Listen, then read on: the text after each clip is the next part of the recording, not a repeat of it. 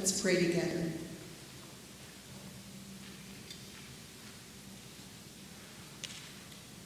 Father, we ask on this day, as you already have been doing in the life of the Strecker family, that on this day your comfort would surround, your grace, your peace, envelop them like a blanket that holds them tight. We don't ask that your presence be here. We know your presence is here. We ask for your presence to be felt in a very real and deep and powerful and tangible way. As the family remembers Mom, Grandma, great-grandma.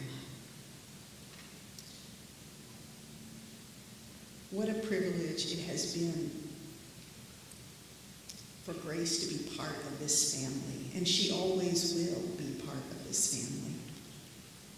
And so even in the days that lie ahead, bring to each family member's memory special, treasured memories, so that as when they move through their days and they see Grace's favorite color or her favorite flower in maybe the most unexpected place, they will be able to stop and pause with gratitude in their heart to have had Grace as a part of their lives, and will always have her as part of their lives. So we thank you for your grace in this moment, and we thank you for your grace and peace and comfort to the family in the days ahead.